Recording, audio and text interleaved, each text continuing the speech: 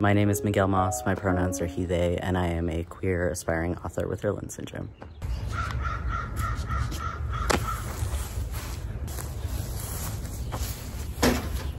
Sit here. Sometimes I wonder why we tell stories, why we write them down, because there's a lot of reasons you could do that. And throughout history, separated by time and space, oceans and mountains, people have taken the time to write their experiences and what they see around them, or what they don't see around them. And I can't speak for everyone, but I can certainly speak for myself when I say that writing is a way to be understood.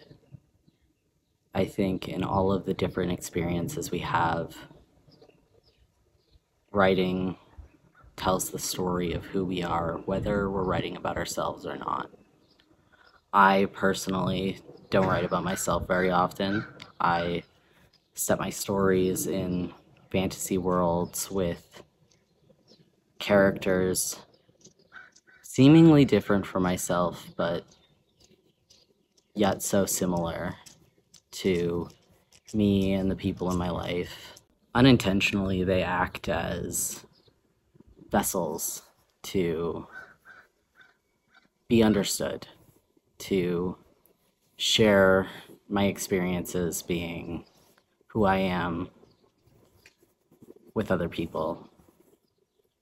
I think there's kind of a beauty in being able to understand someone through something that they've created. But I really hope that my writing and my YouTube videos help make an impact and help people's understanding of the queer experience and the experience of disability and what it's like to be alive. I think we can all relate to just living life. Currently, I'm working on a young adult dystopian novel titled Project Mist that I hadn't planned on writing. I actually told myself I wasn't going to write it, but something in me really needed to do it. And that was back in December of last year when I told myself I wasn't going to write it. And by January, I knew I had to do it.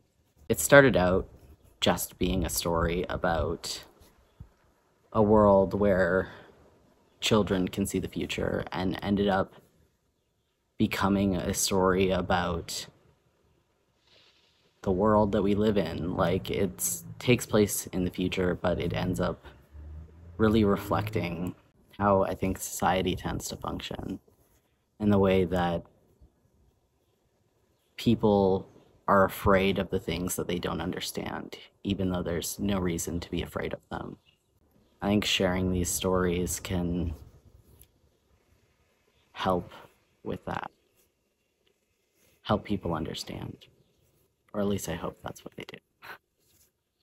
I hope this video serves as a little bit of a channel trailer for what I want this channel to be in the future. And I hope that this video inspires you to write your story, because I think everyone has a story that only they can tell. Thank you so much for watching this video, and I hope to see you here again next time, Created. Thanks, dude. I was getting really deep. You come here, you say hi. Currently, I'm working on... The crows are all going crazy.